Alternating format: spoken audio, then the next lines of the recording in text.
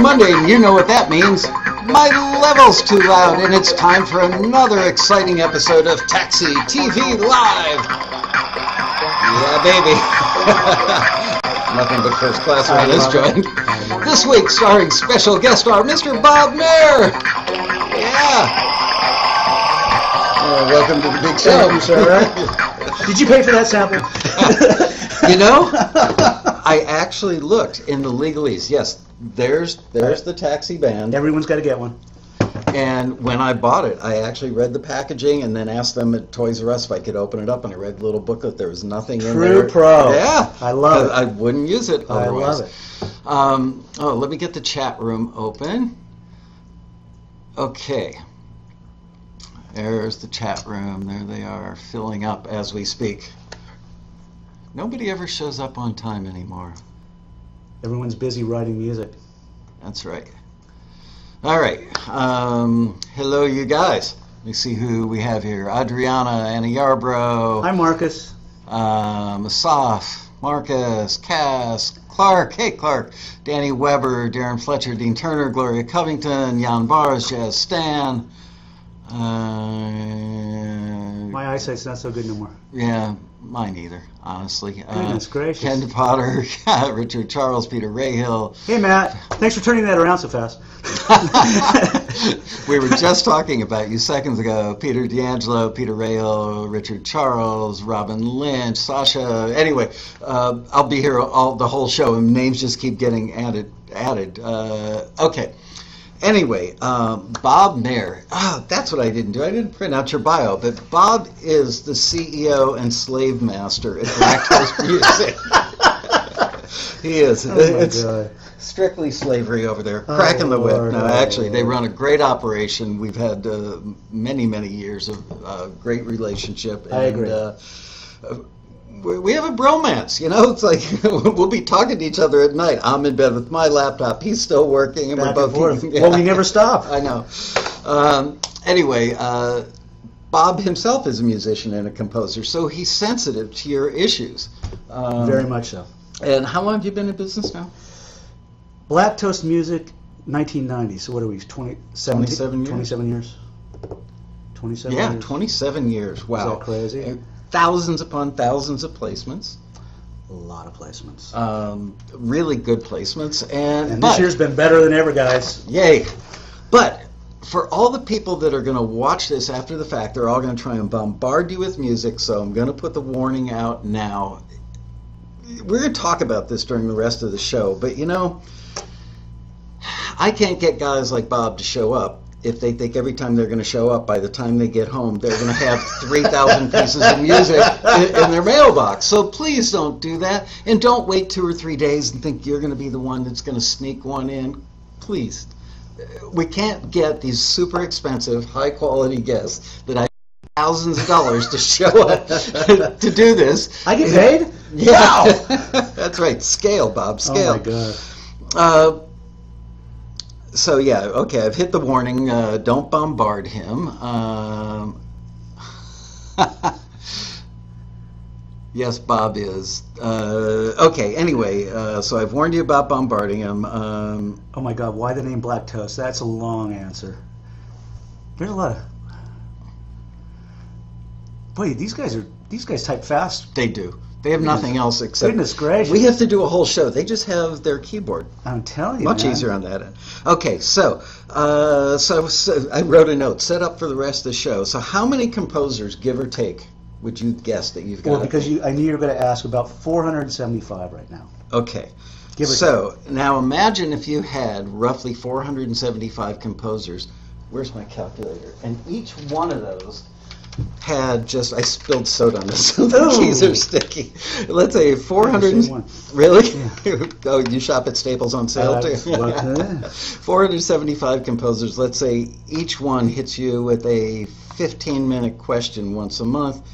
So that is 7,125 minutes divided by 60 minutes. So that would be 118 hours a month. Let's divide that time by 4.3, which is number of weeks in a month. So that would be 27.6 hours a week. So roughly half of a work week, not for Bob, but for normal people. That would be half of a work week just doing emails or phone calls. That's why I don't stop working. And that's why, see, you guys can't hit him up, so he's got time for me. Okay. I was talking mixes in my car on the way here. He was. As soon as he walked in the door, he said, I was just talking to Matt Vanderboe about a mix, changing a beat, and Matt had it turned around by the time Bob dropped his tush in the chair. That is correct. Thanks, Matt. So, talk about time or lack thereof, blah, blah, blah. Okay, so some of the stuff that I perceive to be on your daily to-do list is tagging, uploading, pitching, paperwork, tracking income, writing checks, PRO registrations, prepping for Dashbox, prepping for SoundMiner, whatever else, mastering. All this stuff goes on. You start thinking about it, it's daunting, huh? It is. And yet people will call and say, so why didn't you like my track? That is true. Or I'll get emails. And some people are very respectful. Some people, thankfully, I have goodwill in the community, and they know sort of the bar that I'm looking for. Mm-hmm. And I'm looking for that bar, as we've talked a million times, because my clients, it's taken me 26, 27 years to have these clients, and I know what they expect 9 times out of 10. When you're dealing, like we were talking about, Empire, some of these very prominent shows, they don't mess around, and even if I send something that I think is fantastic, right. There's some stiff competition out there. There's some really good writers, no doubt about it. There's another competitor who I won't mention, and he's a friend of mine, and he's got some really good talent. I mean, there's no doubt about it. So you haven't cornered the market on every single good writer in the entire world? No, I have tried. Believe me. So that brings up an interesting point. We're just talking about Empire for a second, and just before we went live, we were talking about we had a situation where one of our screeners didn't forward some hip-hop instrumental stuff, and I think, I could be wrong, but if it wasn't Empire in particular, it was another show at that level, one of those shows where actual records make it into the show. Absolutely. And they've got people sitting down to co-write, ostensibly, in quotes, over a hip-hop track. They're trying to come up with lyrics or a top line on a track. And so the listing that we would run would be looking for instrumental stuff, instrumental hip-hop. And some of our members who have great instrumental hip-hop cues that have been forwarded a zillion times and have been picked up by libraries, probably including yours, I'm sure including yours, didn't get forwarded, and then they're like, why didn't I get forwarded? Explain the difference between hip-hop cues and that Empire situation. Well, it's a case-by-case basis, and I have to make these judgment calls all the time. That particular thing you're describing, I mean, that's a Pandora's box, because if it's a scene and they're writing this song, the song could be in any number of stages of completion. Right. So if you send a track that's basically done, and there's a melody on it, or there's too complete, right? Then it wouldn't be like a vocal, someone writing in some stage of writing the track, whether it just be a pad, drum beat, some changes, and maybe not much else. You have to use your spidey sense to kind of anticipate where that level of completion is going to be for that scene, based on the brief you would get, which would be a couple of people writing on a track, and from your vast amount of experience, you would say, well, then they probably don't have a vocal melody or a lyric yet. Well, it would probably be a track that I would never have in my catalog, because nobody would ever be looking for that. Up until a few years ago. But even still, if Empire was looking for that specific thing, I would probably call a writer I know, right, and spell out exactly what I'm looking for, and I would give them the caveat, and it's probably not going in my catalog. But if the track gets used with this much going on, I would advise them at a later date, because it would be a license, Right. finish the track. And a lot of times these shows actually want to sign, they want 100% of your publishing. And here's the weird thing. I think you and I have talked about this. You brought this up before. Where I have yet to have anybody do that to me. I've now checked it out with a couple of highly qualified people, without giving them away, but that said to me, yeah, they will actually take your tracks now, take 100% of the publishing, but not put it in a catalog that's going to be used to be shopped or pitched anywhere else. They just want to own it. Yeah, and not even so much for the money-making part, although I'm sure that's a component of it. It's more about, well, if the show goes to DVD, if the show goes out on whatever, that they need to control it for those reasons, which I understand.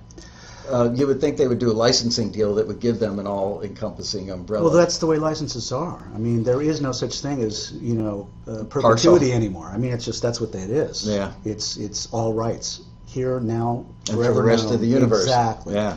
So I can't imagine that would be the reason. Now, there was something that came up with me recently where I thought I had a killer film placement. It was a cover of a well-known song, which I won't say what it is, but it was in, and then at some point right before the final judgment, the film company decided to pay someone, work for hire, Ooh. to create.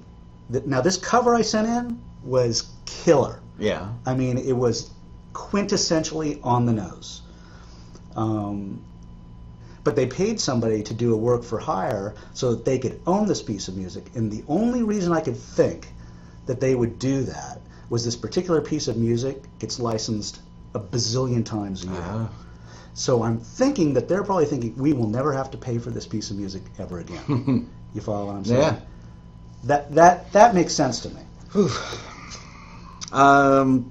Okay, so the show today is about the biggest mistakes, and we are going to do a lot of mistakes. There was one that I was going to add right before the I show. love it. We said 10, and I looked at our notes, and Oh, my yeah. God, there's it's endless, guys. Yeah. I lie to these guys all the time. I tell them 10, I do 15 or 20. Oh, my goodness. Okay, so also, I want you to tell them how many, this isn't a mistake, but just to give you an idea of how busy Bob's day is, you once gave me a number of how many emails you send out per day. I sent somewhere in the neighborhood of, I want to say, 160, maybe 200 this morning. Wow. The day I talked to you, you said 118. That's even more impressive. Well, it's because I keep meeting, new people. Right. Oh, my gosh. Yeah. So imagine that. I mean, I thought I was bad. I get about 300 emails a day and probably send between 80 and 100 a day, and you've definitely kicked my butt. It's all day long. Well, no, those were in people's inboxes at 9:30 this morning. Yeah. What time do you get up in the morning? I don't sleep. Okay. No, I try and, earmark my time as best as possible. I'm a fairly organized person.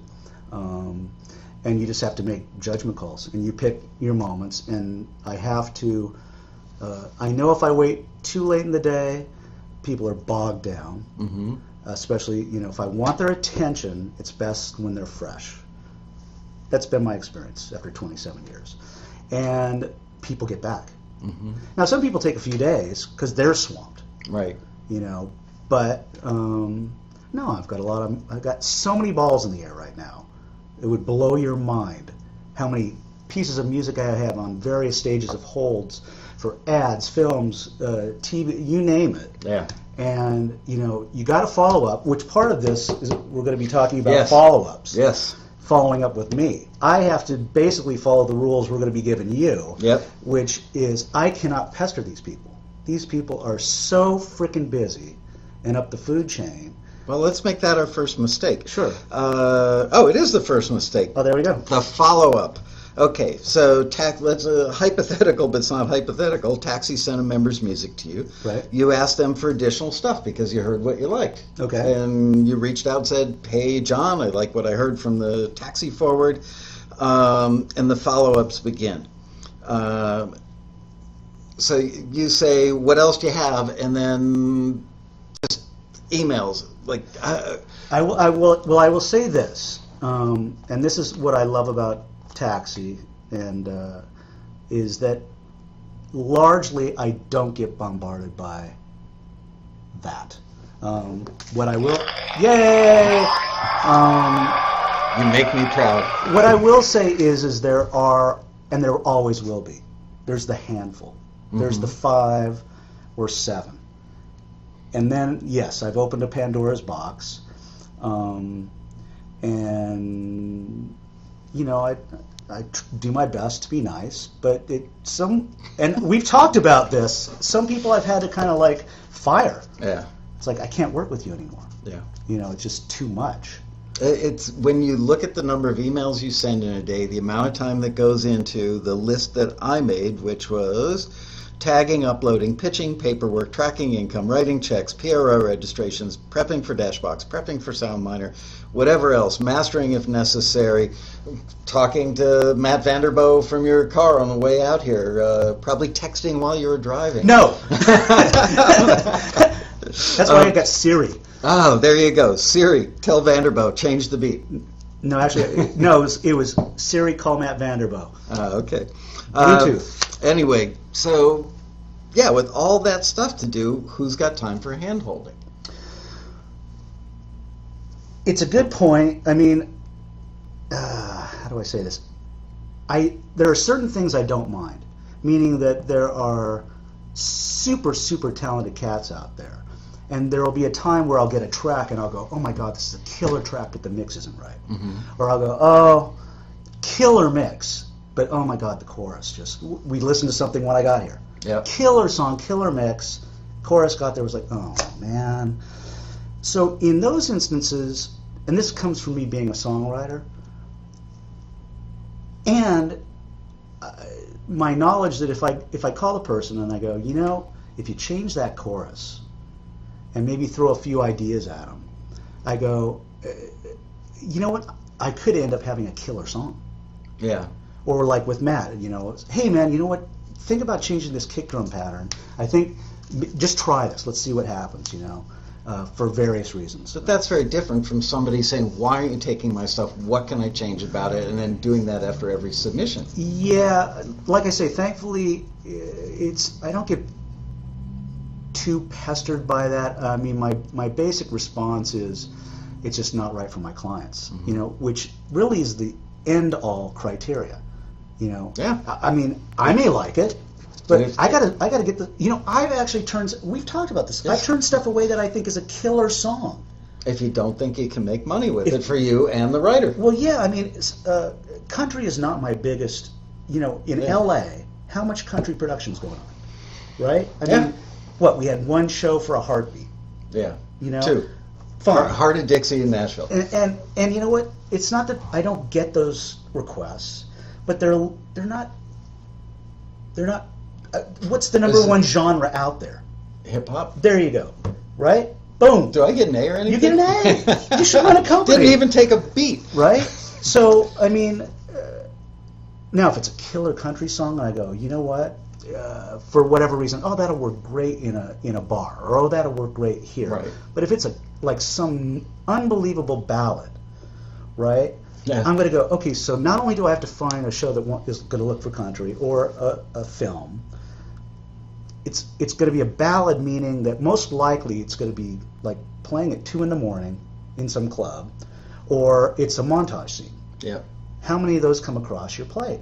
And because it's country, it's probably got a lot of specificity in the lyric, which makes it really hard to use. Exactly. Well, and I have these comments with people. It's like, lyrics are important. I see some people just like fly through it, and I would tell you, lyrics are really important.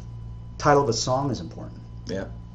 Because if you're a supervisor and you're looking at you've reached out to your top 10 go-to people, and your top 10 go-to people have sent you maybe 5 songs each. That's 50 songs. Yeah. You're going to look down that list of 50 titles. You go, oh, that's interesting. I want to hear that. Yeah. I'm a big proponent of that. I teach that on Taxi TV all the time. Let's go on to mistake number 2. Do not attempt to reach out to a TV production company or a network to follow up. Absolutely not. Tell them about that. Oh, God. Well, I understand it. You know, people get excited when they get a placement, and I've had this happen to me. Get a placement, large show, killer placement, and it may even be a montage, which are, you know, I'm very lucky. I've had some unbelievable montage moments. Those pay more. Well, they can, or they, you know, but I'll tell you, you know, as a writer, it just explodes. Meaning, you know, I have these people selling their music, Yeah. you know, and, you know, we won't go into names, but you hit those montage moments in a big show, and everybody goes, what is that? Where is that? Or they go to TuneFind and find out who the artist is. Next thing you know, you're... Or Kazaa. Right. I mean, not Kazaa. Shazam. Oh, Shazam. Shazam. I had the A in the Z part. Yeah, all of a sudden, those people, you know, they're making dough. They're selling, Yeah. they're selling their song. So, but then I've had this happen, and then the writer will go to NBC or Warner Brothers or whatever and call them directly Yeah. and go, hey, can I get a copy of the video? Or, hey, can I... And all I will tell you guys is it kills the chances for us ever doing that again. Meaning that these people do not want to hear from these writers going, hey, can I get a copy of this? It's a faux pas in the industry. It's a huge faux pas. I get the excitement factor. I really do. Because you and I are the kind of guys that get excited for the writers. Absolutely. Like, I'm so happy to see that you got that. But Absolutely. got to be professional. And reaching out to the receptionist at NBC saying, my name is Bobby Smith, and I just found out from my friend Bob Mair that my song I Love You Mary was in a montage on such and such a show last night. Right. Whoa. Yeah. Well, it just opens up the door for, you don't want the networks to get ticked off at me for getting a placement for you. Yeah. You know, they're going to go, hey, you know. All future doors may close because of that. Exactly. That's a huge faux pas. Please don't do that. Go to YouTube. You'll find it. Especially if it's a montage moment. If you can wait long enough. I mean, it may not show up the day after. And that's the problem, is the excitement is so great in the moment. It's true. That it's hard to restrain. Hey, and I'm excited too. Let me tell you, getting those placements, Yeah. they're not easy. Yeah. Do not badger publishers about whether or not they sent your song or instrumental to a TV show, film, or whatever the production is. Yeah, that's it. It's not good. I mean, look, we're in the business to make money for us, for you, for everybody. So if we don't send something, it's because, to the best of our knowledge, it is not appropriate. The thing that I have to be careful of is, again, these clients. Let me back up. Years ago, sitting with a music supervisor at lunch, having a conversation about one of my competitors. Mm-hmm.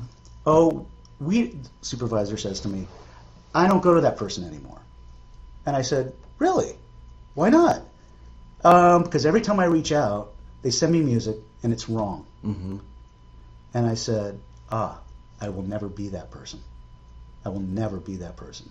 So, you know, we're very, very particular about what we send. We dig deep. I think we've had this conversation where someone will say, you know, I'm looking for lounge music. Mm-hmm. It's just the first example I can think of. Lounge music. What is lounge music? Was it Vegas lounge? Is it downtown LA martini bar after a lawyer's busy day in the office? Exactly. So what we do is I'll look at who the supervisor is. You know, mm-hmm. Oh, this gentleman's in his 40s. Oh, this guy's in his 20s. Mm-hmm. You know, where's the show set? Where's the scene? You know, is it Silver Lake? Yeah. So we have to dig a little deeper. And, you know, if somebody goes, why didn't you send my lounge queue? I'll go, well, it was an ultra lounge queue. It wasn't, a Silver Lake bar queue. You know, and these are the judgments we have to make fast on a daily basis.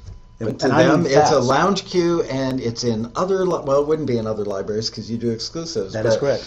We hear this from members all the time. It's like, why didn't you forward this? Because this is in other libraries or it's been placed before.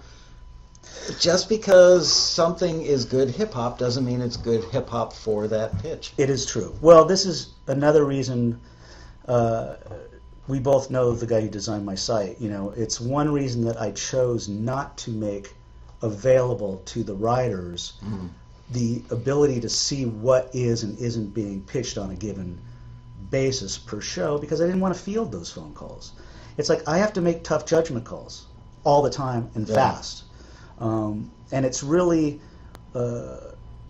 it's not in a diss on anybody, because the only music I represent is good music, because that's all I sign. Right. I refuse to sign anything that isn't stellar. And not only stellar, but has a high probability, which is somewhere on my list, but isn't the bar set at this is stellar and I think that I can license this on a pretty frequent Absolutely. basis? It could be stellar, but sit on your shelf for 10 years. Why take the time to do the paperwork? That it doesn't do anybody any good. And the last thing I want is writers to go, this guy's just signing everything and he's not paying attention to it, and you know what, he's just filling his coffers with a bunch of music. It doesn't do me any good. Which a lot of libraries do.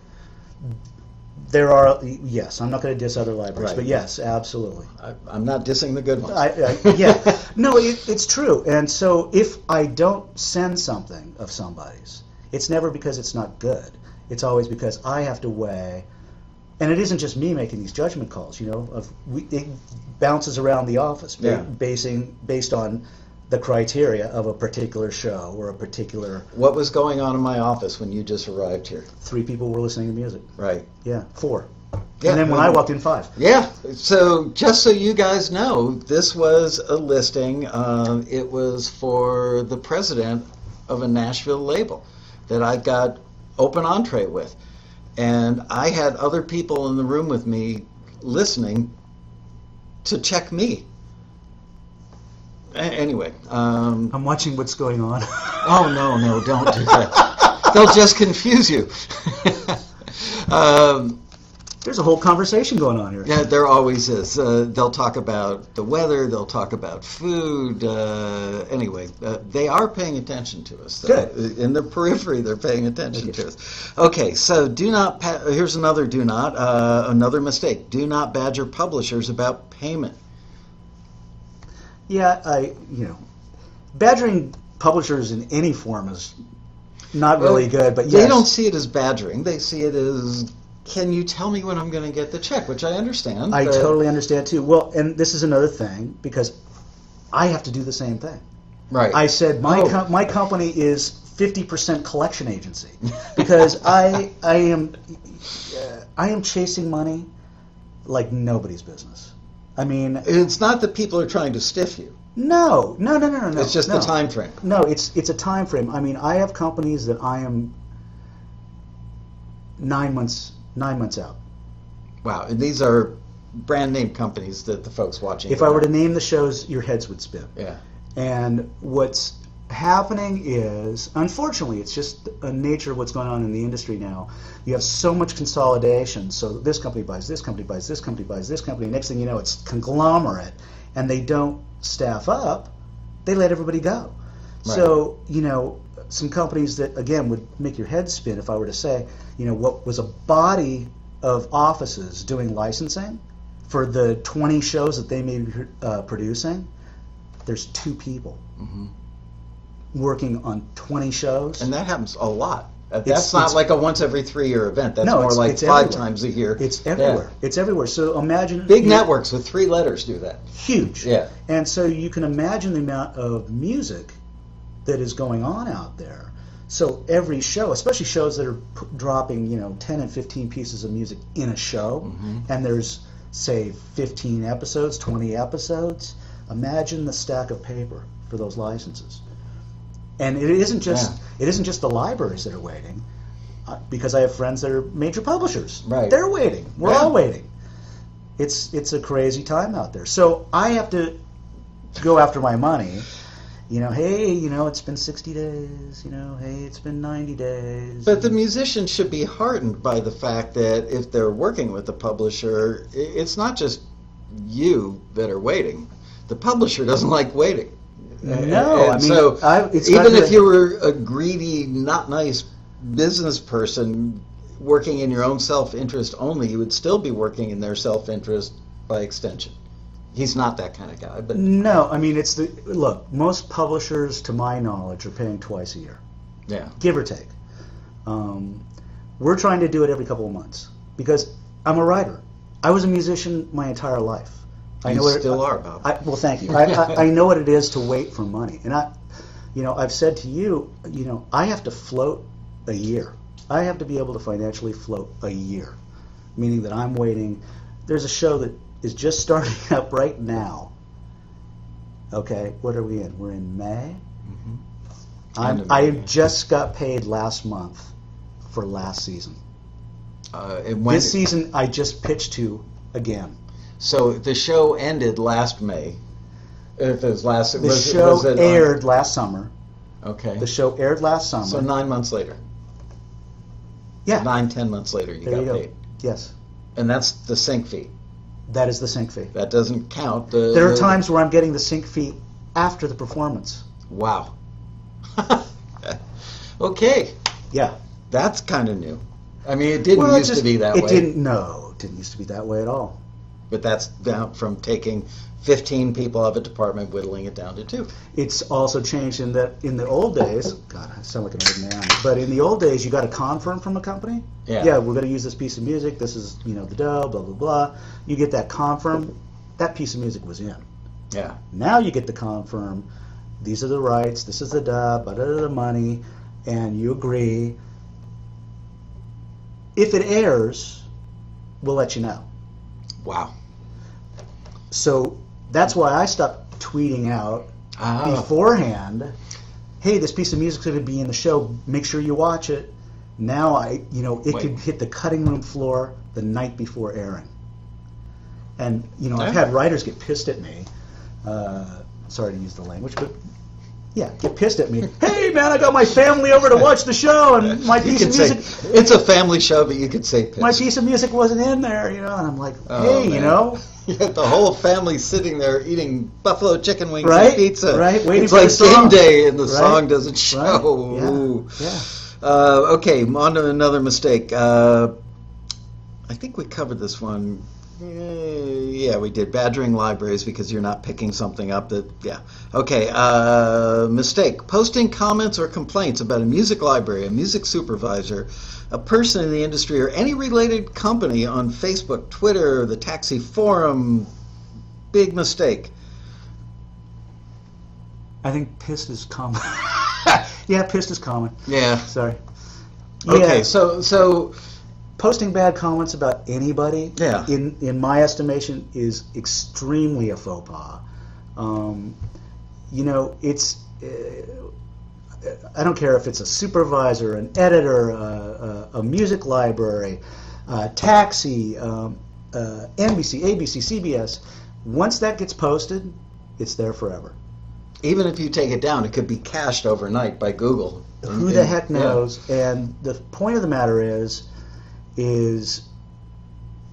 if someone were to see it, like if I get a phone call, hey man, someone out there's dissing you.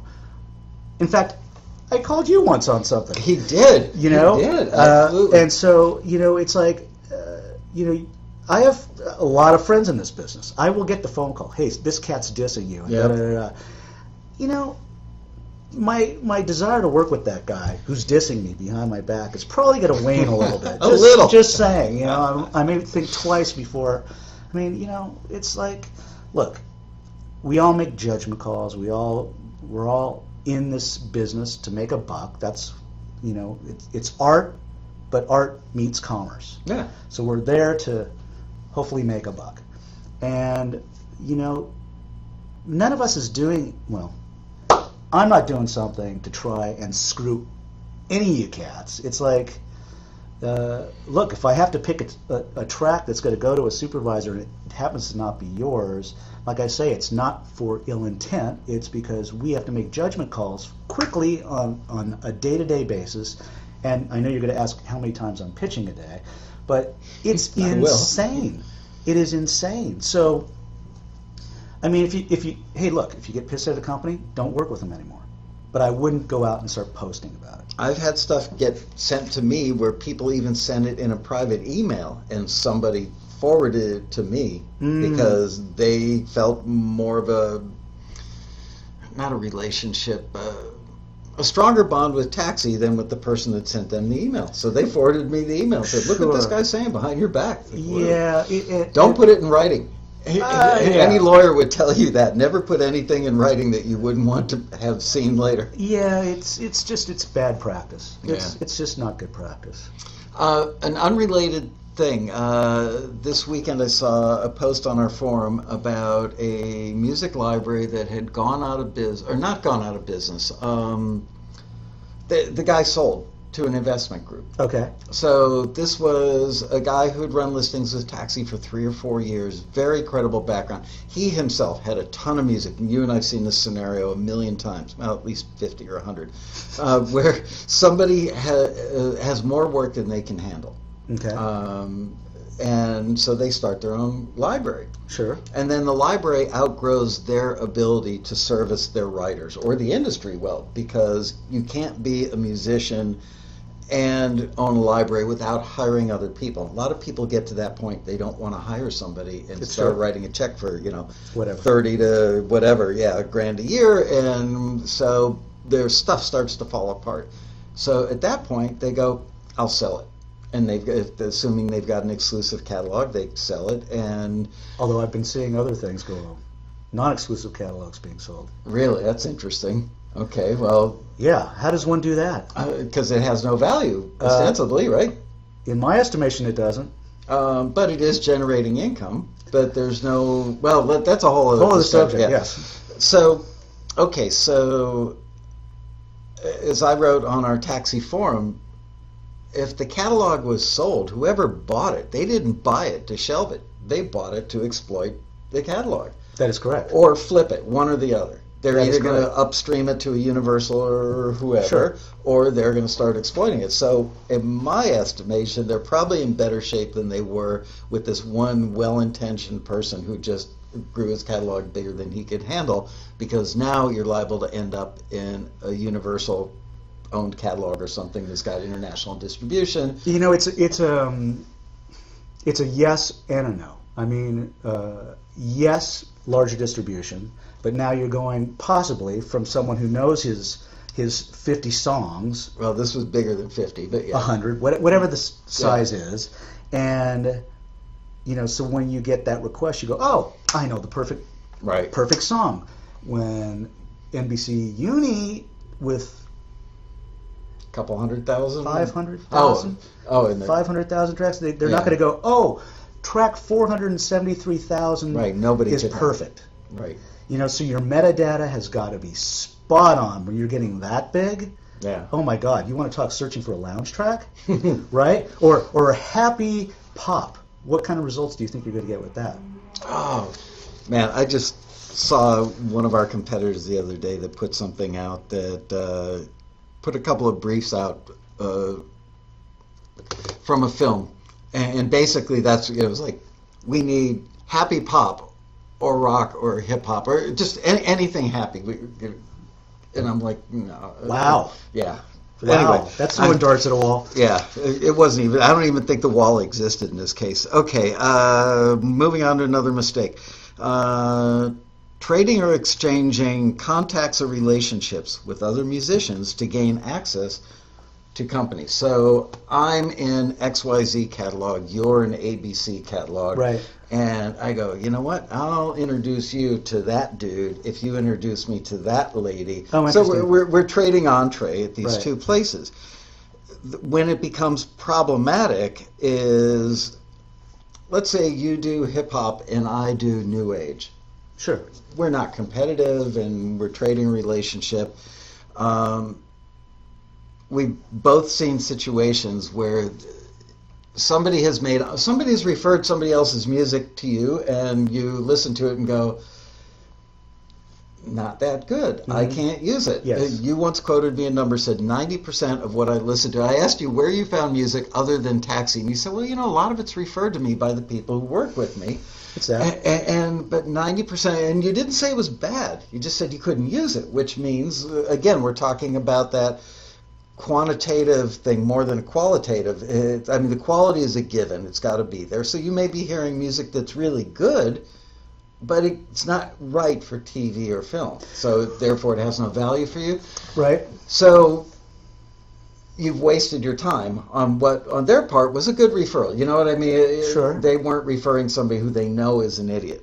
Where I see it being even more problematic is the geometric tree that comes after it, which is, even though I'm doing New Age and you're doing hip hop, and we're not competitive and we've traded licks, or libraries as it were, eventually the people that we refer, or in our case, the referrers are going to refer other referrers, and it becomes a geometric thing. And pretty soon, It does happen. yeah, you see where a catalog had 22 hip hop things, now has 122, possibly because of a door you opened.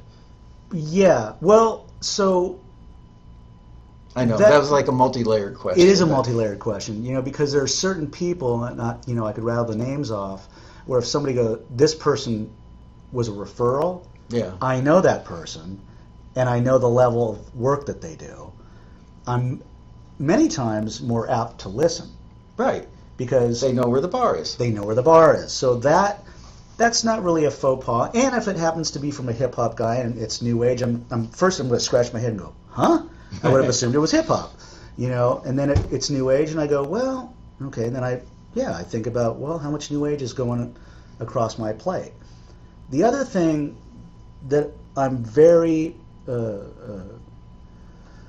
conscious of is the fact that my contract is exclusive. So being that, and also being a writer, I know what that means. Mm-hmm. That's, you're getting married.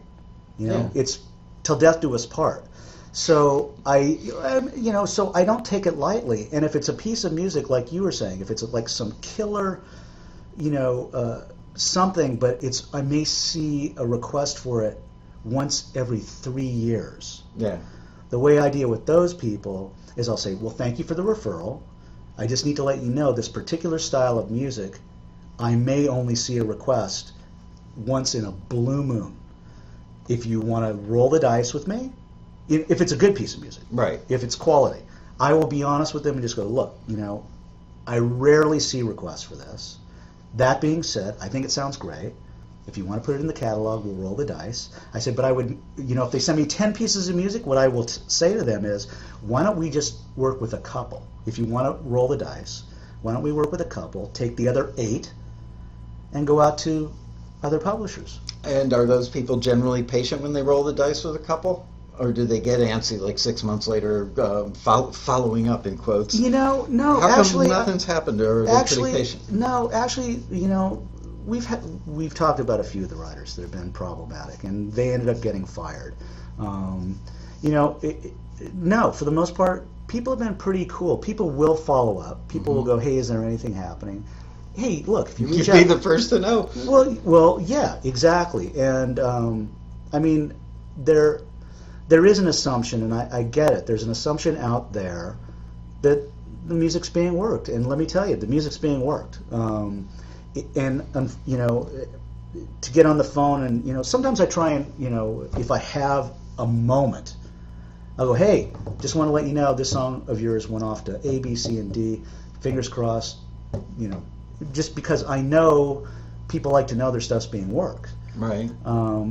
It takes time to do that. If I were to, I don't know how you find the time, honestly. well, if I were to learn the amount of music that goes out of my place on a given day would make your head spin. And then when you got a show that reaches out to you and they want an entire season's worth of music. Hey, we've got this character, this character, this character, this character. This character listens to this. This character's into jazz. This character's into this. Oh, and we also have this club that is a reoccurring thing, and we're looking for X, Y, and Z to be playing in that club. So send us everything you got. Yeah, great. Well, it is great because there are certain shows, and I go, man, okay, at the end of the season, I'm looking at 20, 25 placements. I'm going, yeah, bring on those shows. But if there's 2 or 3 of those shows on a given day, Right, it's a lot of scrambling. that's a lot of scrambling, especially if it's, okay, we need the jazz, we need the lounge, we need the Black Keys, we need Miles, we need whatever the heck it is. Yeah. oh, and there's a massage parlor, so we need new age music, or whatever. It's and there's a hip hop club, Thai music.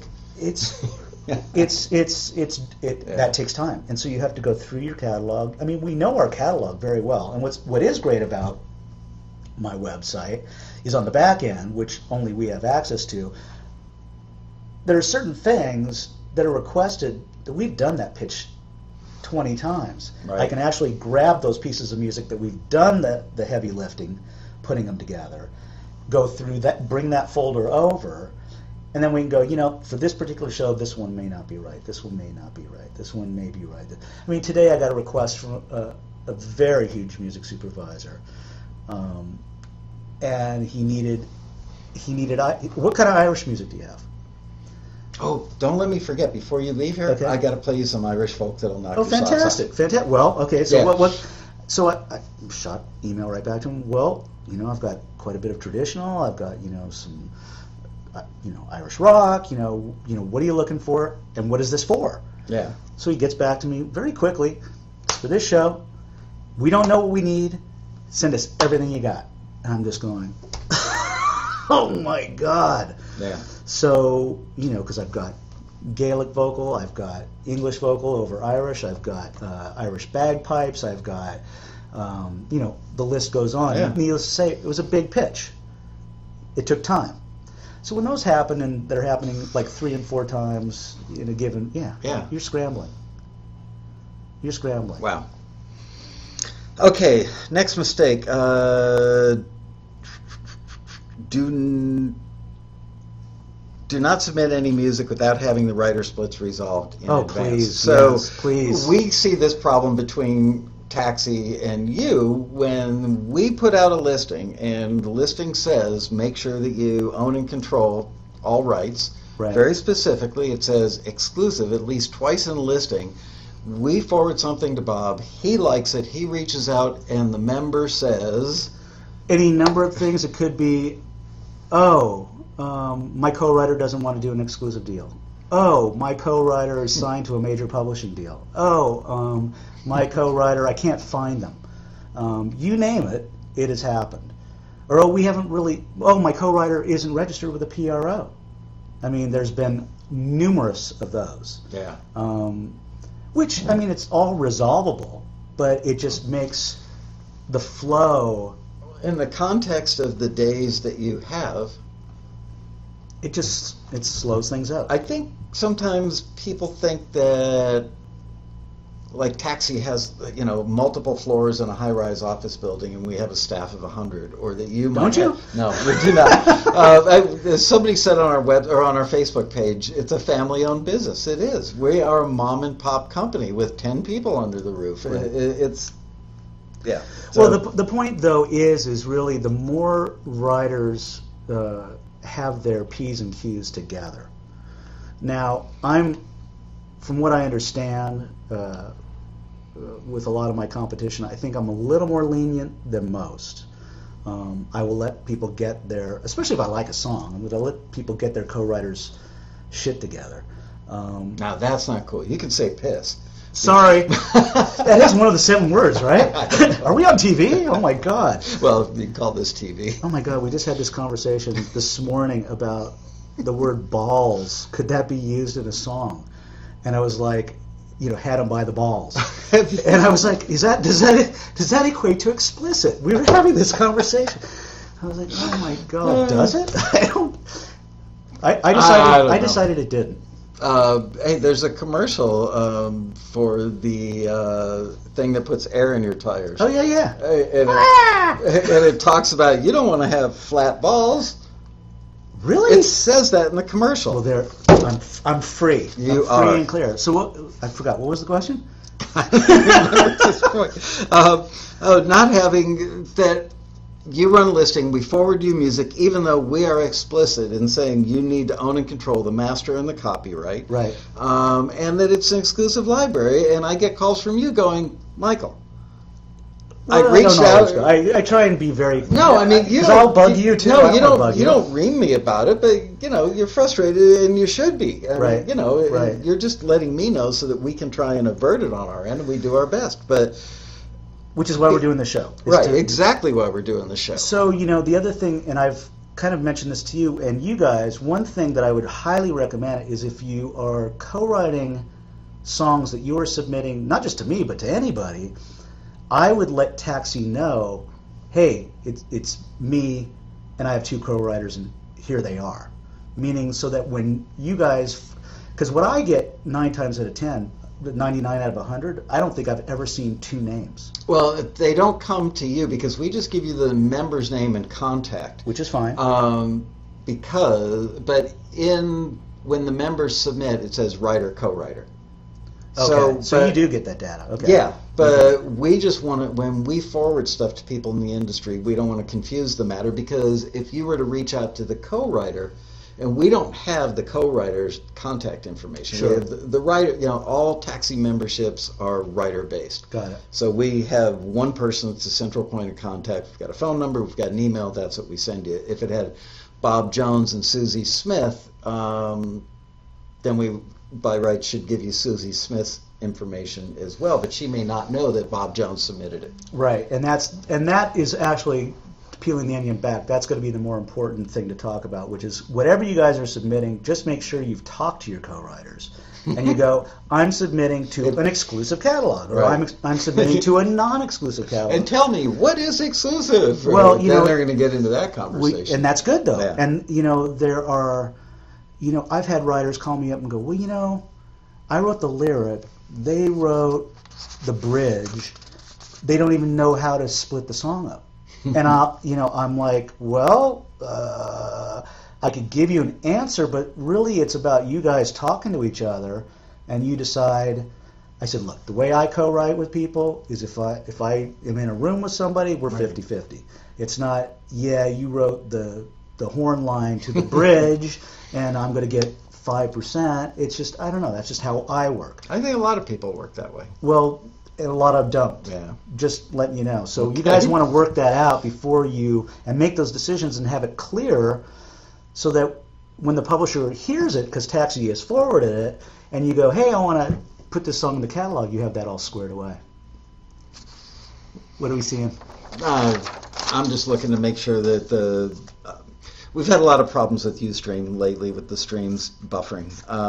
It went away for a while, now it's back. The co-writers that have releases, that's fantastic. I love it when people get that together. And not only that, but if you guys are songwriters, really smart. If you're having somebody sing your song, get a performer's release from them. If it's a work for hire, you're paying these people. Get a performer's release. I've had some people come to me, and next thing I know, I find out it's a union singer.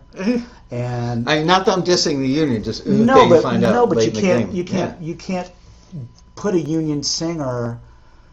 At least their name can be nowhere near an artist listing. And they probably got paid demo scale, and now it's going to be there's that issue. In Nashville, people go there and they get demos done. If they're paid on card at the demo rate, and then stuff gets to a library or publisher and it ends up on a TV show, but the people playing on it only got paid the demo rate, that's a problem. Well, I do have union musicians and singers, and they work for me. So, but they 9 times out of 10 will be doing it under a pseudonym. I wish the union could find a way to work with the film and TV community in a way that worked for both sides better. That would be. You will be wishing for a while, I think. I think I might be, but I wish that could happen. Right. That's a whole other show. Right. Okay. Here's another mistake. When you reach out to our members, let's say we forward some people to you, any of the writers in your catalog, you ask somebody to send you music, and they send you an MP3 attachment or a folder full of MP3s or a bunch of WAV files attached to an email. How much do you love that? Well, I am currently trying to... I think my inbox is about 28 gigs. Wow. Okay, it'll take that. I am deleting so many MP3s, it would blow your mind. WAV files really suck up juice. Now, look, if someone writes, if I call a writer and I go, look, I need this fast. This is for an ad, or this is for a promo thing. I need this like 2 hours. Yeah. And a writer does it, and he knows it's a 15-second, 30-second piece of music, then, and he sends me a WAV file. Yeah. I'm cool with that because he knows I'm under the gun. I just pull that WAV file out of the email, delete the email, we're on, we're off, and that piece of music's off in the promo producer's hands. I'm talking about the situation where we forward...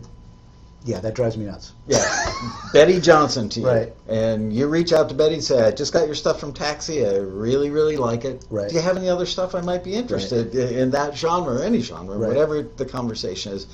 And Betty, and you go to the men's room and come back, and there's 16 emails in your box, each one with a different MP3 attached to it. We've That all has had happened. that moment, right? That has absolutely happened. Yeah, please don't do that.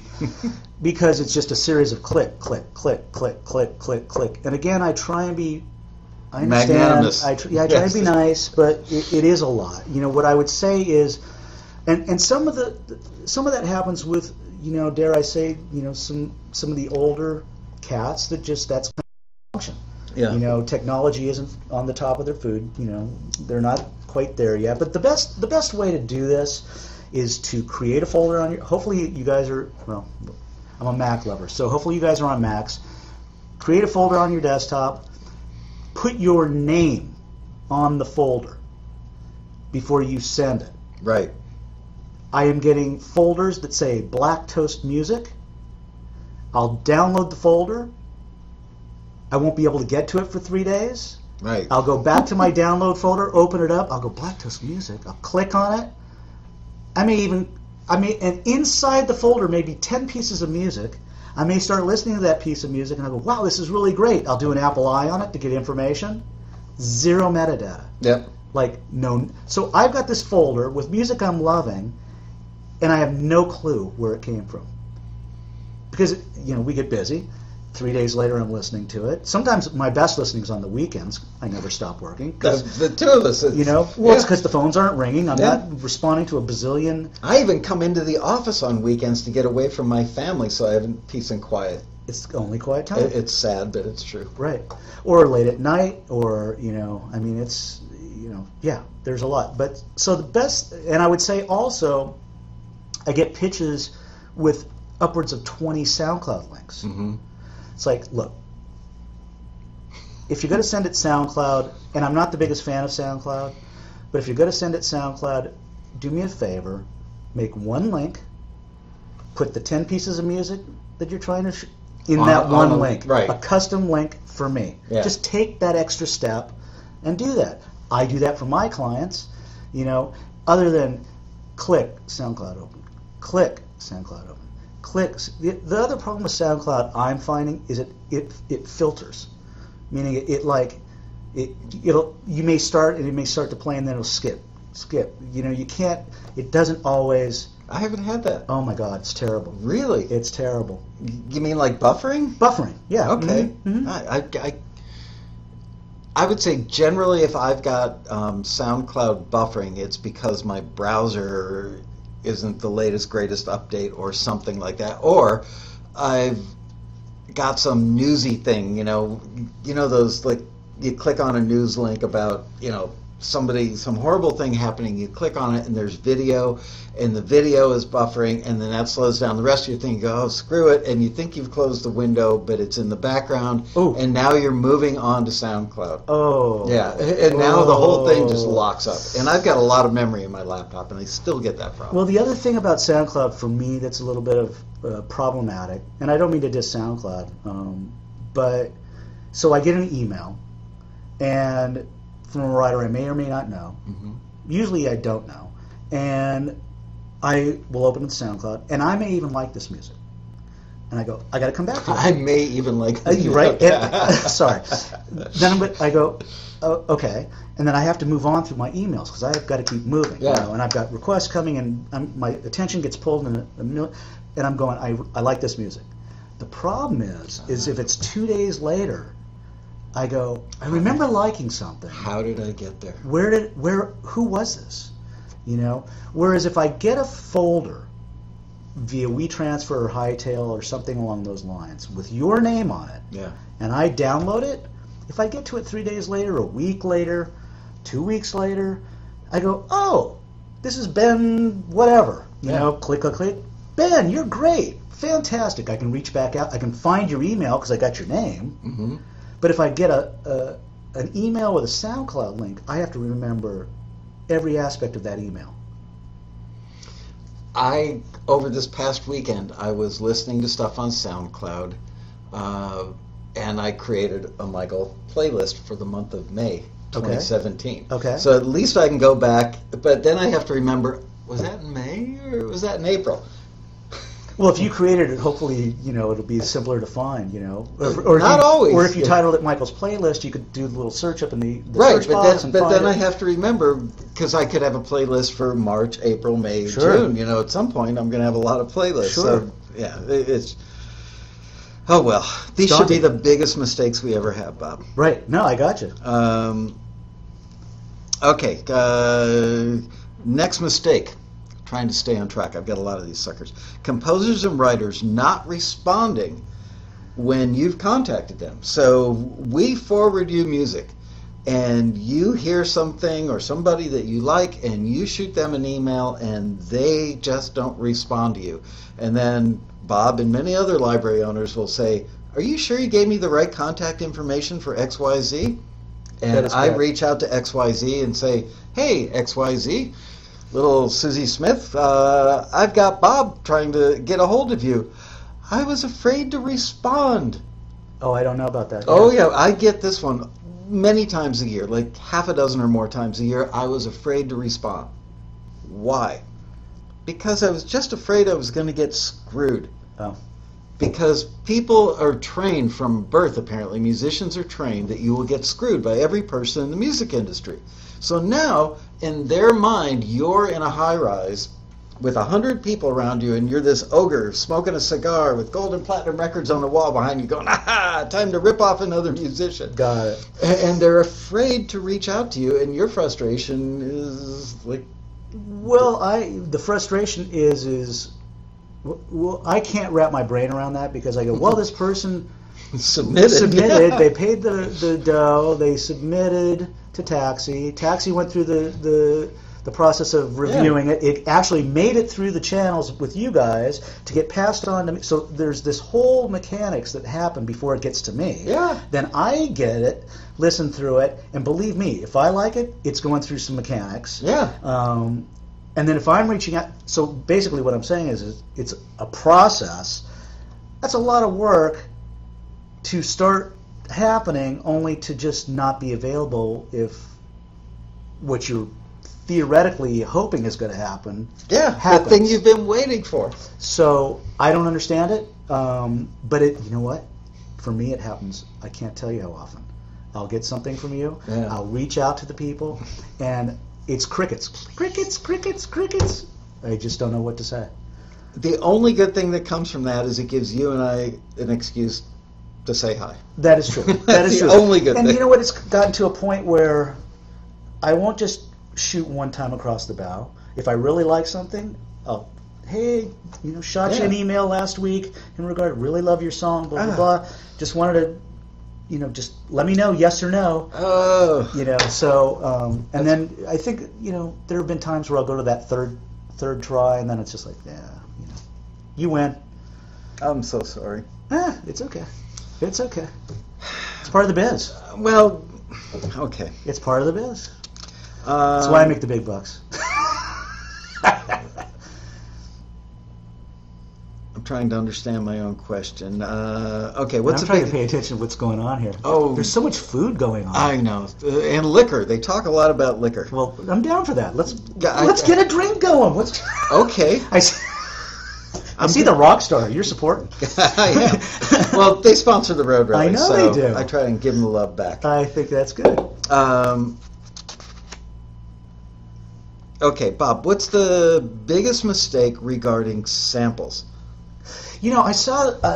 I know you've asked me that, and I know there's a few people that are really worried about that. I will tell you, That is not a problem for me. Really?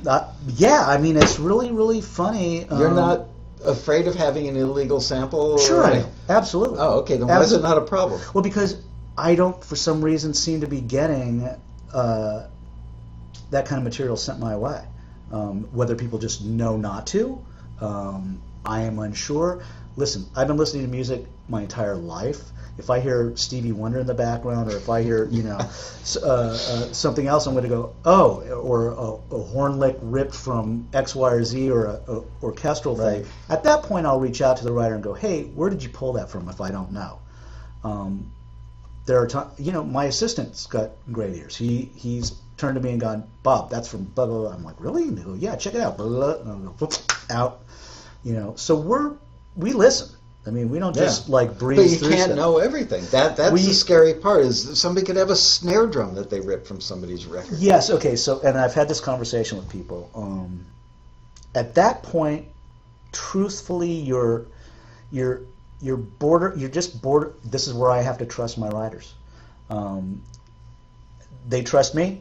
Yeah. I have to trust them with some things. Truth of the matter is everybody knows what's legal and illegal. Not everybody, but well, I mean, the smart ones do.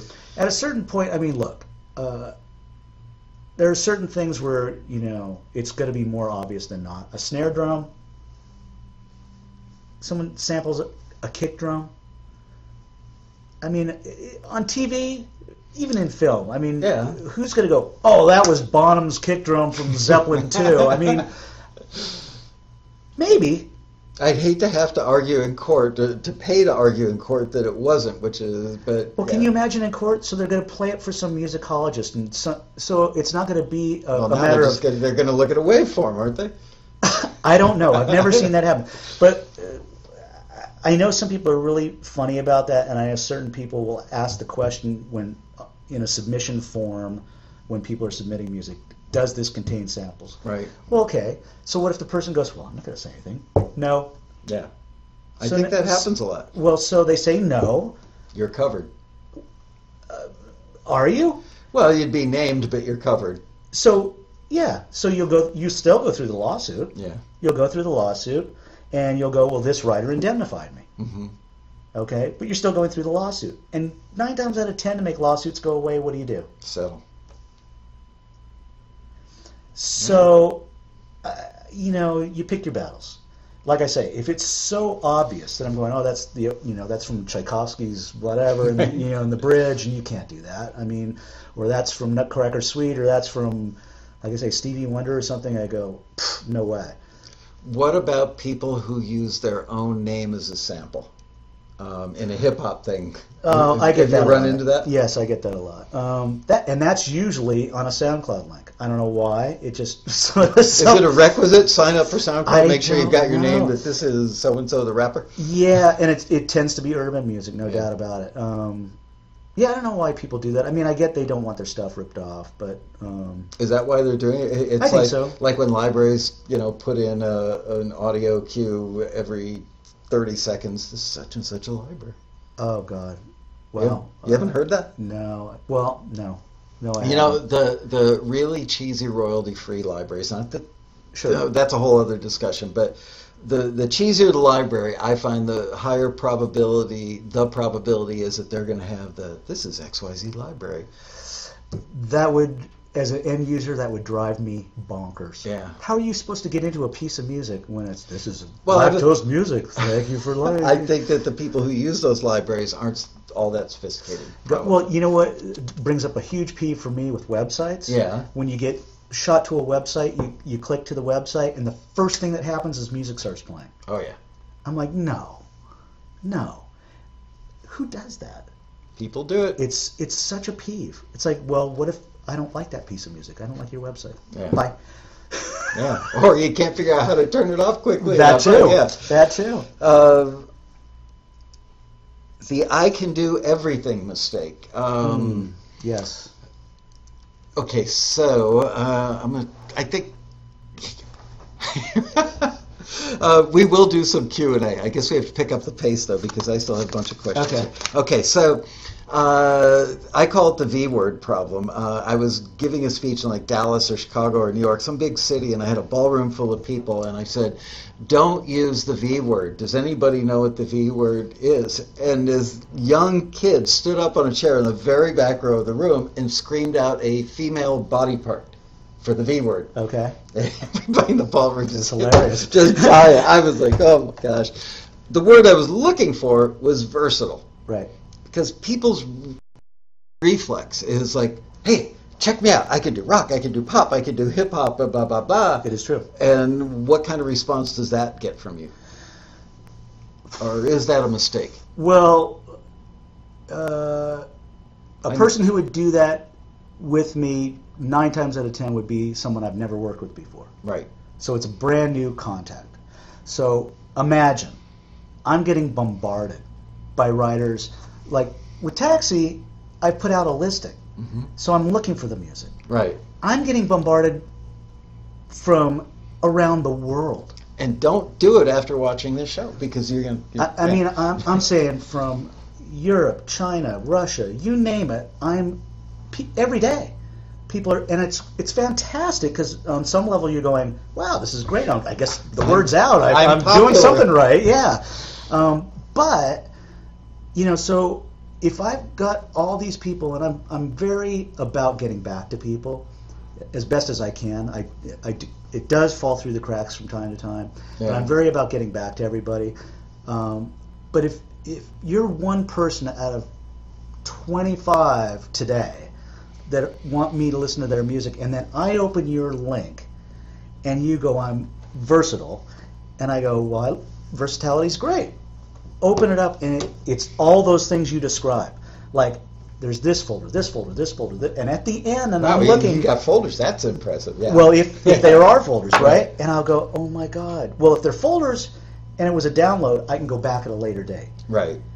But there are times where it's SoundCloud links, and it's daunting. It's like, how am I going to get through all this? And I've got 25 other people I'm trying to get back to. And isn't well, at least my experience, and I'm sure yours can't be that different, is generally the people that wave the versatile flag usually aren't that good at any one thing. And that's what they should be doing, is figuring out what they do best and pitch you that to build the start and build the relationship, rather than sending you a bunch of C+ across the board. That is correct. Although, because they don't know me, yeah, I understand them doing it.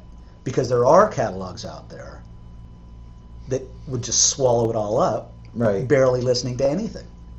They'll just go, yes. And then they're going to put their little voiceover on top of the music, going right back to that scenario. Exactly. Again. This is XYZ Library every 30 seconds. Yeah, as far as for me, and I can only speak for myself, I would say pitch what you do best. If you're a guitarist, an acoustic guitarist, whatever it is, if you're if you write jazz, whatever that is, you're a sax player, whatever that is, send me what you do best, because that's at that point then I go, wow, this is really great. What else do you have? Yeah.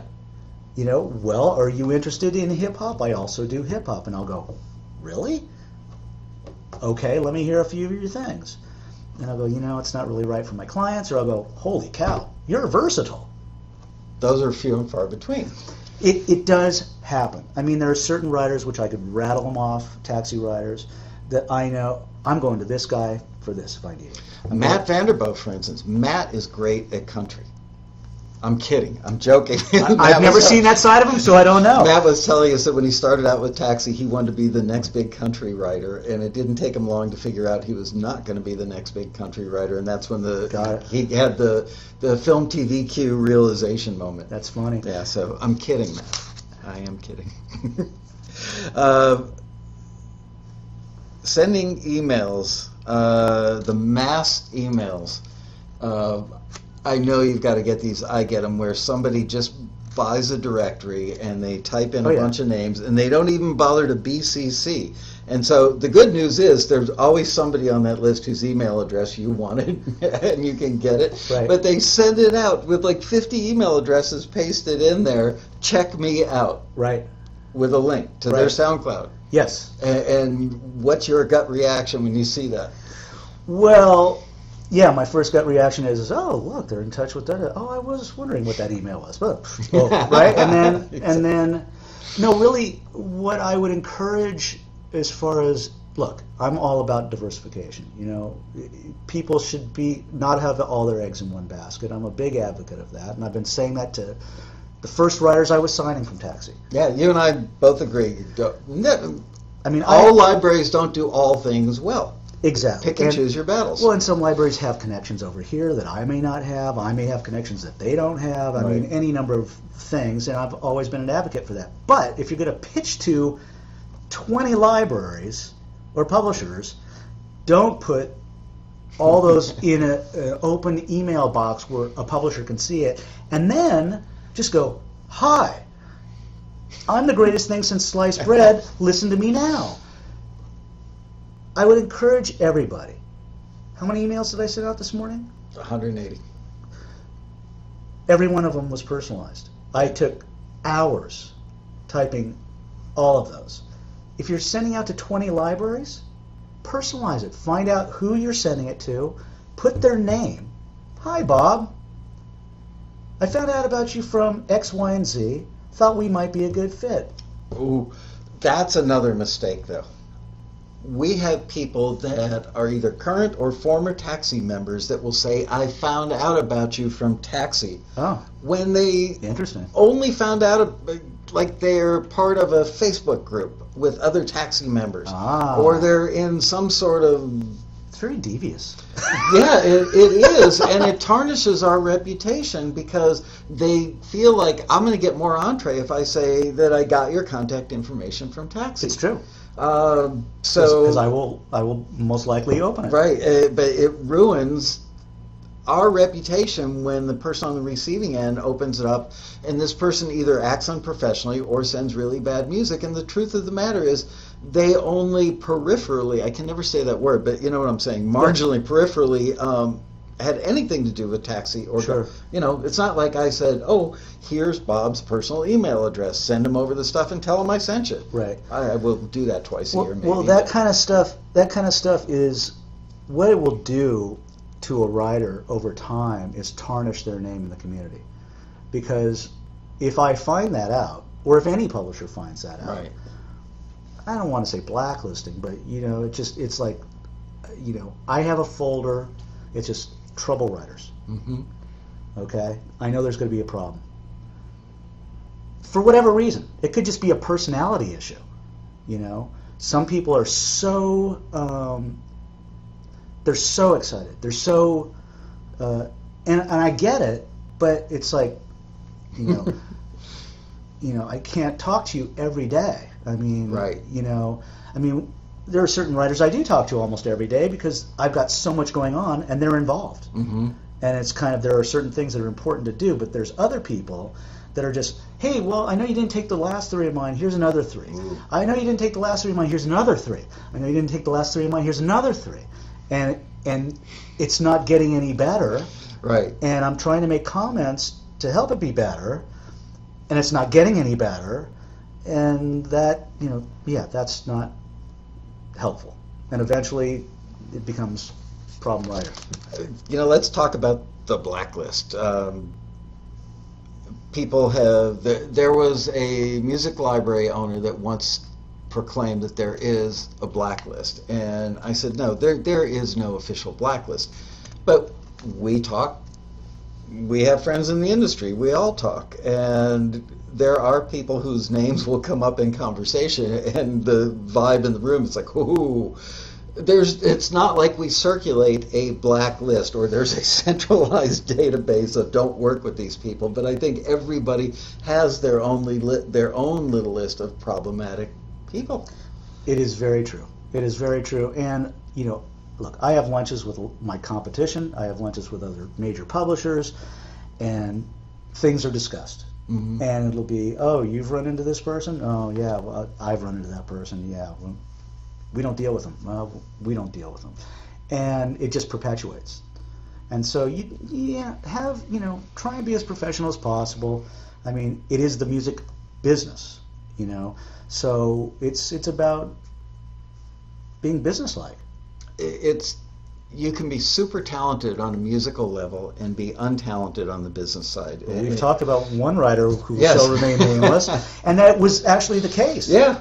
It was someone you referred me to. Yep. And this cat was super talented. Yeah. But it got to the point, and I signed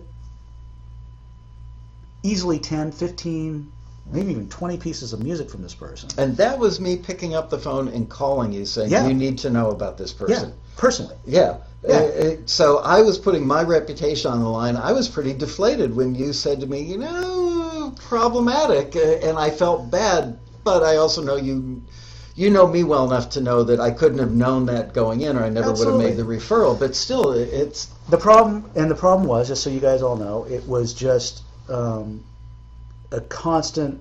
It was many of these mistakes we're discussing. Mm-hmm. You know, did you send this song? Did we get paid?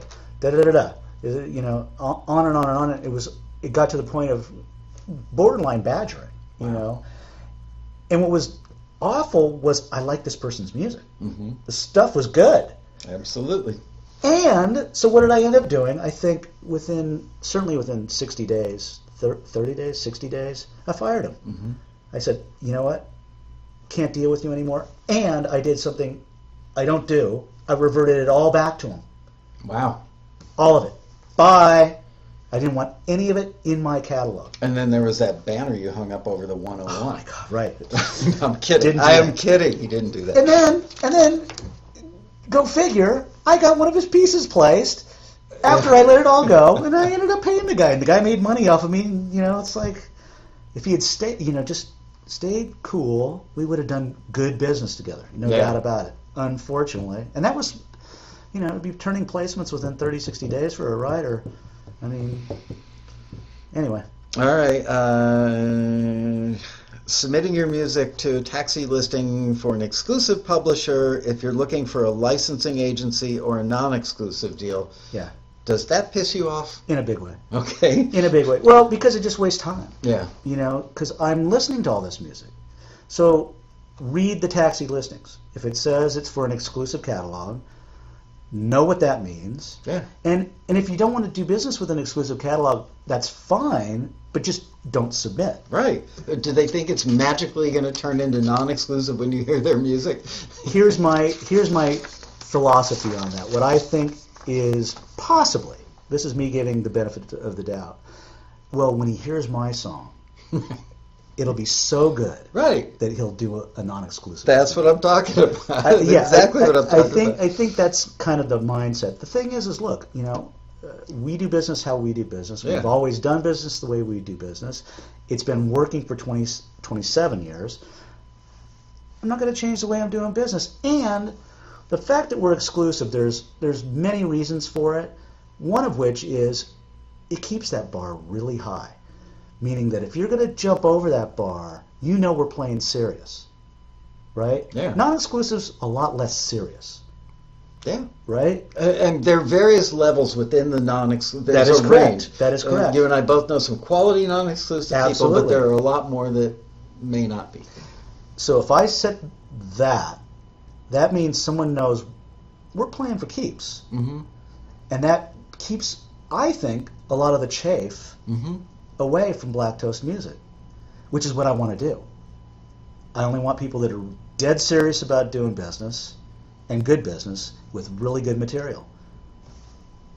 So, how about the situation, the mistake of you hear something that we forward you reach out to that person, and they say, let me run it by my lawyer, and they hand it off to somebody who is a real estate attorney in Ohio, not exactly a music capital per se, and this person took a music law course or two during law school, Sure. and they love music. And they look at the contract and go, OMG, I would never give 100% of my publishing to anybody, because Sure. they read a book once, sure. 35 years ago, that said, don't give up 100% of your publishing, and they know nothing about the norms or mores of our world where people routinely do. Sure. How do you deal with that? That's a mistake. Well, right? well, I mean, you know, not a mistake to reach out to a lawyer, maybe a mistake to reach out to that lawyer. well, these are choices, and I can't control what people do. Look, if somebody goes, "Oh yeah, that sounds great. Send me your contract," and I send the contract, and I want people to have attorneys to review it because, truthfully, I want writers to know what they're doing. Oh yeah, you don't want to come back like I had no idea. Look, I'm not 27 years in business because I'm pissing off writers Or ripping off or writers. ripping off writers Yeah. or pissing off my client. Or that kills goodwill in the community. Mm-hmm. So I want the writers to know what they're signing. Look, it's exclusive in perpetuity, so it's serious. Know what you're signing. So do I want them to go to attorneys? That'd be great. A lot of them don't want to spend the dough. That's a choice. You go to an attorney, you choose a cheap one, you choose an expensive one. They're choices.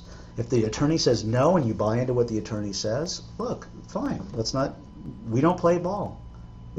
I don't get tripped by that at all. If you're going to go to an attorney that knows the particulars of that industry. And look, there are a lot of people, you and I both know, major publishers, big publishers, that really don't understand our world. That's true. You can talk to somebody at a giant publishing company about film and TV. We have people that wanted to work at Taxi, very high level people, either as screeners or as staff members, and they said, well, I worked at Sony in film and TV in music licensing at Sony. Well, that's licensing, a Janet Jackson track. I don't even know if she was with Sony or not, but you know what I'm saying. That's different than working with people doing instrumental cues. And I'm not diminishing, you know what I'm trying to say. Well, there's varying degrees. Yeah, Janet Jackson is, that's a $200,000 thing versus a $2,000 thing. Well, before you enter this level of the business, where you're even pitching to you, yeah, I would encourage people to know the business. We try to teach them. That's why we do this. That's why we do the road rally, all this stuff. And this is why I like to do this, because writers should be informed. And I think there's a lot of very bad information out there. Of course, this is just my opinion. One person. Other people may. Hey, a lot of people don't. Have differing opinions about varying business models than I do. And you know what? Everyone makes a choice. Yeah. So if you go to a bad attorney, the bad attorney advises you poorly. Hopefully the bad attorney doesn't advise you to sign some god-awful contract with some god-awful company. Then you could be screwed. You want to know what you're doing. You want to know what you're signing. There are a million books. I've never been on it, but I guess there's a Taxi forum where a lot of the vet members are sharing information. I would go there. Yeah. Yes, I will say that members who are experienced with certain libraries will report to other members, yes, I've had a multi-year, multi-song, or multi-track relationship with this company, and they've been nothing but straight up. It's not legal advice, but it's practical advice. Right. And if you get enough people telling you that, it's pretty believable. Right. It's still good to have an attorney read a contract.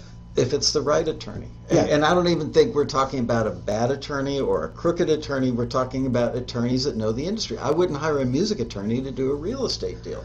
Right. And, this is another point where I have to get on the phone with writers. Although many times I'll have Amy do it because she's so good with legalese. But, you have writers reading the contract and going, well, wait a second. This says, what does that mean?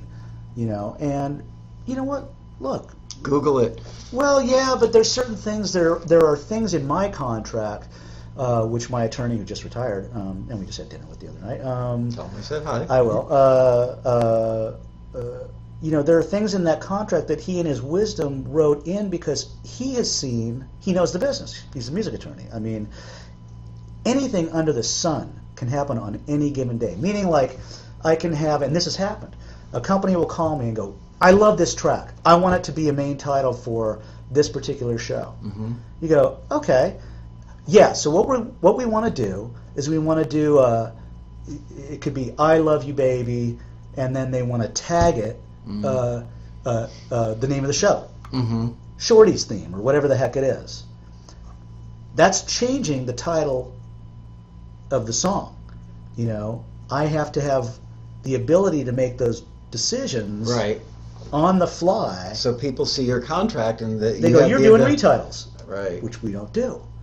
So there's parameters in my contract. I mean, I'll get somebody and go, "Oh, this would be perfect. Can this be done in Portuguese?" Well, once you translate a song into Portuguese, now it's no longer. It may not be called "I Love You, Baby." It's going to be I don't speak Portuguese, but it may be whatever that is. Yeah. You follow what I'm saying? Yeah. Now it's a new piece of music, and then usually that's a series of phone calls. Hey, are you okay with this? We're going to do this, but my contract allows us to move in those situations. Editing, I have to be able to have an editor go, well, you know what? I like the back end of the song first, and then the front of the song. Mm-hmm. Or I only want the middle of the song, and then I got to cut right to the end of the song. So I have to be able to contractually edit the piece of music. Yeah. There are some major artists that won't let you do it. Right. Because you're messing with their art. You're messing with their art. I have to have that in my contract. So I get those phone calls going, what do you mean you can alter or edit or, it's like, well, Yeah. you know. What about the person you license it to? The music editor for the show could edit it to work in a montage. Well, this is it. Yeah. In fact, I got a killer montage, just an unbelievable montage in Rain, not that long back, and they definitely edited the song because they needed it to go cut to the instrumental track under a long. Oh my God, it was like almost 3 minutes long. Killer use. Have you been watching Billions? On No, Showtime? not this season. Not this season. I watched Jim Black is the music soup on it. Jim's who I was on the phone with this morning. The quality. He's fantastic. Can you introduce me to him so that I can compliment him? Because I literally, Yeah. I'm known to call supervisors at home on a Sunday night after seeing an episode air. Don't call him on a Sunday night. That was the best. There are a couple that I could do that with. And I love the craft of music supervision. When I see one song cut across 3 storylines and 5 scenes over 3 minutes, and everything about it works. And you just the hair on your arm goes up because you know how much work went into that. He's one of the big ones. Yeah. Jim's fantastic. And a craftsperson. There are some that I'm blessed to work with that are just, oh my God, so lucky. I'm in awe of him. I think I met him doing Treme. Or no. Oh God, what was that friggin' show? It was the big one before. I think he was on Treme, but it was the one before that. It was The Wire. Mm. Jim did The Wire. Yeah, all I can say is just spectacular. Yeah. I after seeing the second to the last episode of Billions this past season, it just ended a couple of weeks ago, I wanted to call him and make him the guy who I start the rally out with this year, to talk to him about the craft of supervision, not just the make sure you've got your metadata and all that stuff, but the actual craft, because the guy's a genius. I'll see if I can put you guys together. Thank you. Yeah. I'm in awe of his work. All right. Well, we're a little long, but I know you guys get really cranky. Yeah, I do mention Billions a lot, but it's because everything about the show works. Everything, down to the music supervision. It's quality storyline, quality writing, quality acting, quality cinematography. Everything about that show is an A+. I'm surprised it hasn't been canceled. I get so inspired when I see quality like that. Right. It's just like, wow, everybody had their act together when they made that show. It's inspiring to me. All right, so let's take some questions. Well, the final countdown, really. It takes like 20 seconds for them to hear what we said and then start typing. Gotcha. Don't forget, before you leave, I want to play the Irish folk music. Oh, I did a bunch of business with Treme. We did a lot of business on that show. Okay, question. What do you do for music soups? Look for, make up your... What do you, or music soups, look for to make up your go-to artist list? What do you, or you how do I get on the favorite artist list? Oh, for me to go to as writers? Or soups, yeah. Well, you hear something that somebody does, and, there are certain supervisors that I will send certain taxi artists to, and they will know the name after a season of something. And if I send that same name the following season, they'll go, oh, love this person, yes, send more. And I will reach out to those go-to writers, and I will go, hey, another season's coming up. If you want to be, in the mix, you may want to come up with another blah, blah, blah, in this sort of frame. We know it worked last season, da-da-da-da. Yeah. Spin it off. I was going to ask you another question, but I don't want to steal time from these guys. Question, would you date a girl with a mezuzah tattooed on her inner thigh? Wow. I'm not going to answer that. Hello. My wife would not appreciate it. There were a lot of questions earlier. Well, to scroll back. We were talking. Yeah. How important is mastering? That's a great question. Do you guys take stuff and master it yourselves, or do you expect the people? Occasionally I will. Yeah. 9 times out of 10 I prefer not to. I would prefer that the artist or musician has their P's and Q's together and send me a final mastered version. I will go back to writers and go, love this song, you need to master it. And if it needs mastering, you can guess who I'm going to send them to. Yeah. Okay. So I'm going to get a million people asking me. There are many great mastering people. Yes, there are. If you have to ask what mastering is, or don't try and do it yourself. And mastering is an art. And a craft, and it takes a little time to learn. So if you can't just go buy mastering software and have it work out great from the get-go. Get a professional. What is your favorite adult beverage? 1989 Chateau Margaux.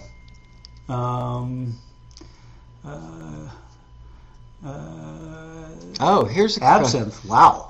We had a conversation about the publishers giving up 100% of rights. We're seeing this a lot now, where people will call Taxi, want to run a listing with us, and they say, in the listing, you need to tell them that we've given up 100% of our publisher share, so we're dipping into the writer share. I won't run the listings.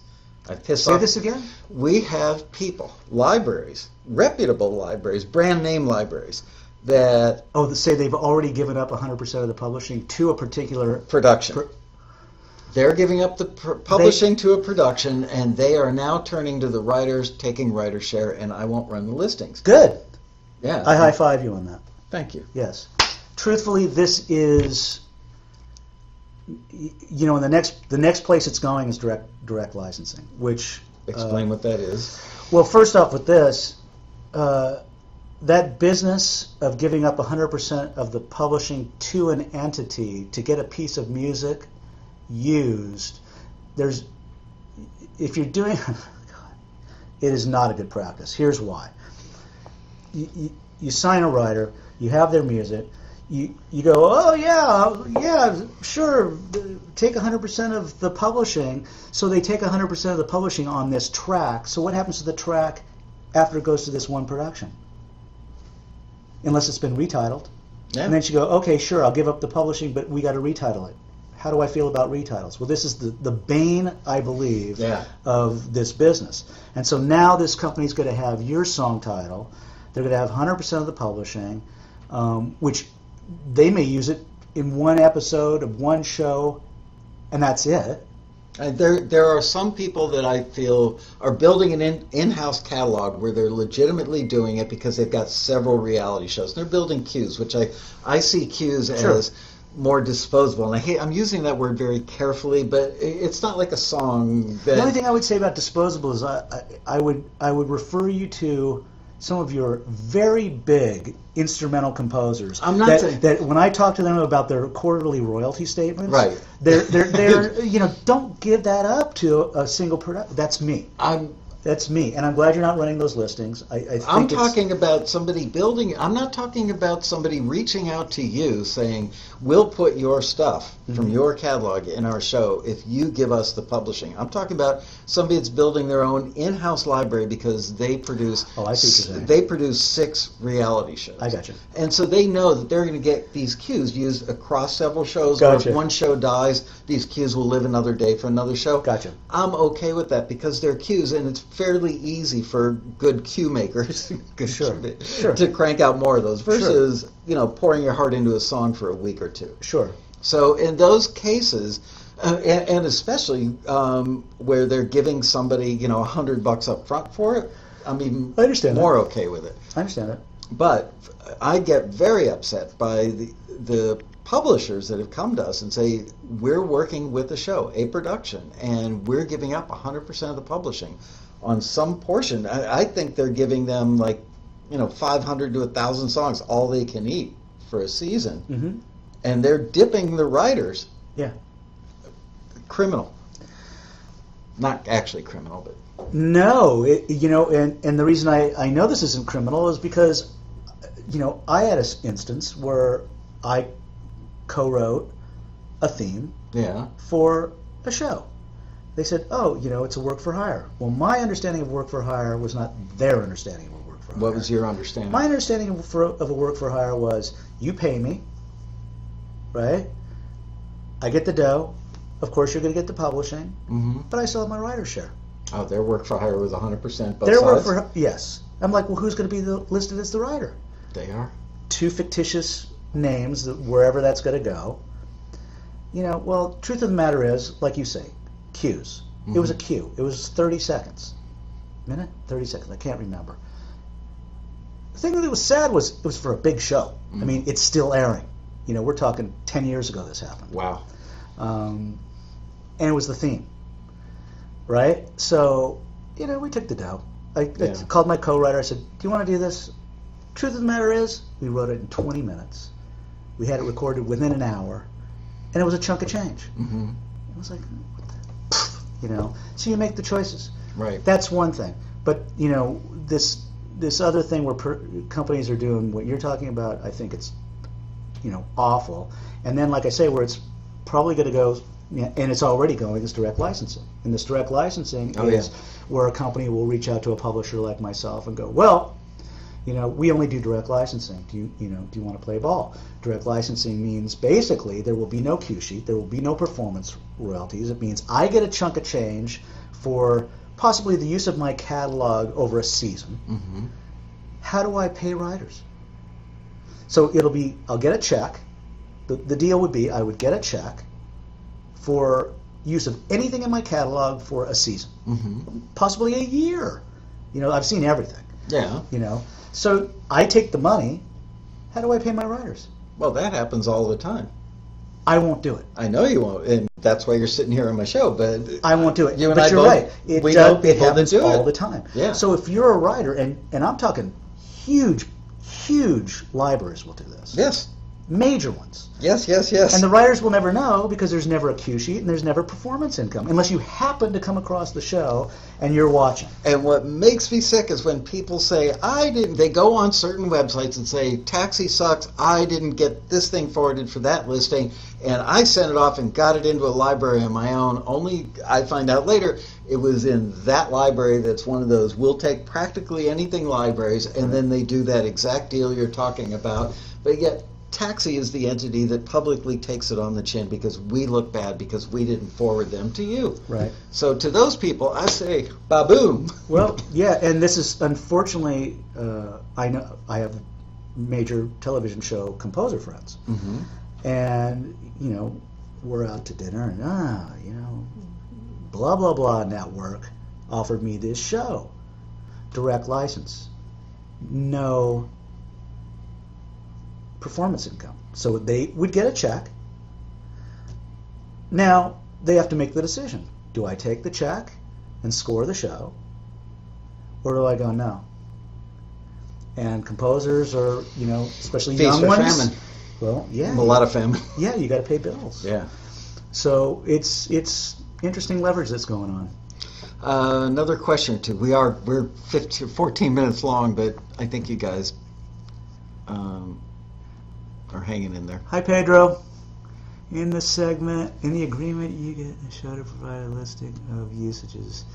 That's what. Oh, he's answering someone else's question, I think.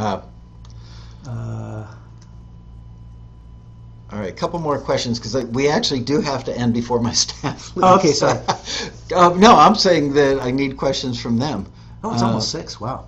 Yeah, and we were supposed to end 14 minutes ago. But you're okay staying. Right? I'm fine. I'm fine. But, I got to get home to my 1989 Chateau Marmont. Question, is there a genre you can't find enough of? That was actually one of the things I didn't get to. Is there a genre I can't find enough of? Because people will often say to library owners, what genre do you need the most? Okay, here's a mistake. Yeah. Don't reach out to a publisher and go, what are you looking for? Right. Well, I'll tell you why that's a faux pas. Because on any given day, I could be looking for traditional Chinese, Russian hip-hop, Black Keys, Rolling Stone. I mean, all on the same day. So what am I looking for? I'm looking for killer music in every genre imaginable at any given time. And I don't know from day to day. I mean, it would blow your mind what I see on a given day. It wouldn't blow my mind, but I'm a guy who likes to go with probabilities. So if the question is, where is my greater chance of making money with music? What are things that are going to get used?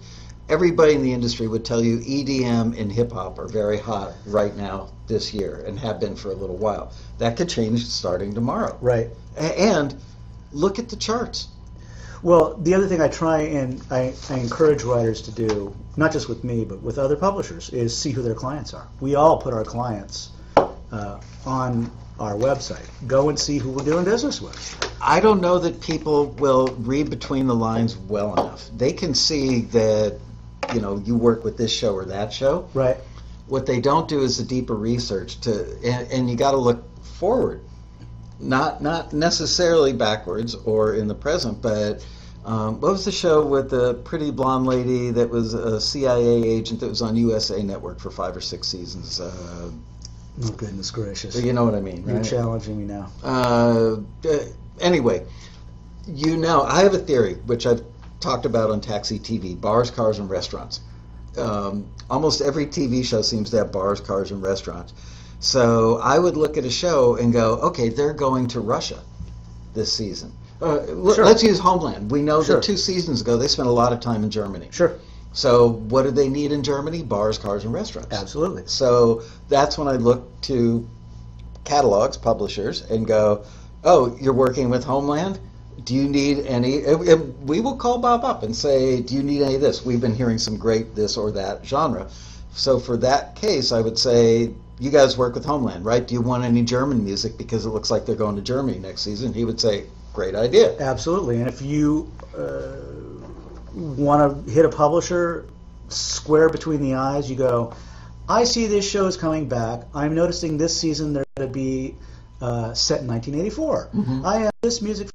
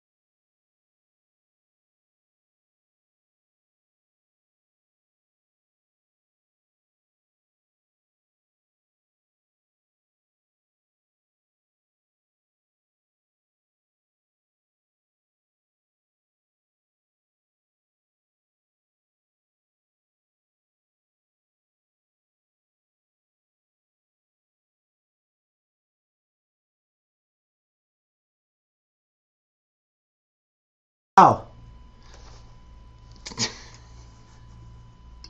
Are we off? Are we on? No, we're back. I don't know why that happened. Haven't had that happen in The feed got cut off. like 6 months. Buffering, freezing. We're back. We are back. Sorry about that. We don't know why. All of a sudden we went black on this end too. But everybody's saying thank you. So let's call it a night. Good night, you guys. And Hopefully you enjoyed. Yeah. And thank you as always. Of course. You and I. We could chat forever. Yeah, we could. But it's great having you on here because you understand our members, you understand Taxi, and you and I have great rapport. So absolutely. Thank you. And we love you. Subscribe, like us. All these things are good for our channel, and we will see you guys next week. What is next week? Oh no, next week is Labor Day. There will be no show, but the Monday after that, I am going to Chuck Henry's house, and we are going to lay down some hip-hop beats live on the show. Nice. Yeah. And while you're doing that, you should record them and then send them over to Empire so that they can write a song. There you go. With that, thank you guys for watching. Thank you, Bob. Of course. Always a pleasure. See you guys. See you next week. Another round of applause. Yeah.